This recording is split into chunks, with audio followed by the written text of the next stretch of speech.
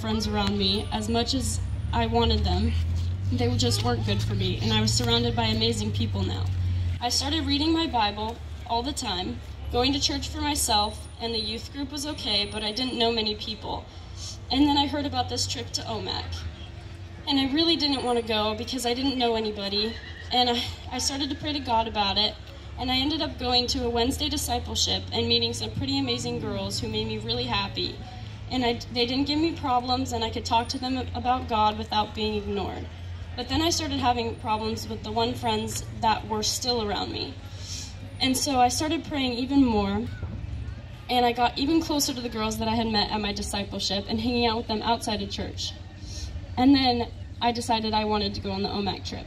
And I think the best part about my journey with God and my walk with Him is that I watched God turn this monster who was supposed to be my mom into an amazing person who I actually love to be around now, and we're working on our relationship.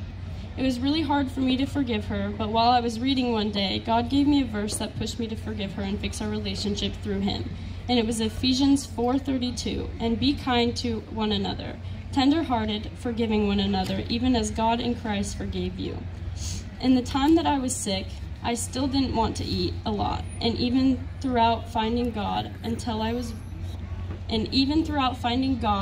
I still struggled with it until I got a verse while I was reading Matthew, and it was Matthew 6:25 through 34.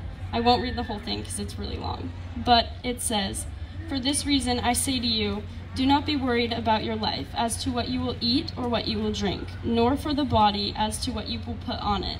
Is life not more important than food, and the body not more important than clothing? Look at the birds in the sky, that they do not reap nor sow, nor gather crops into barns, and yet your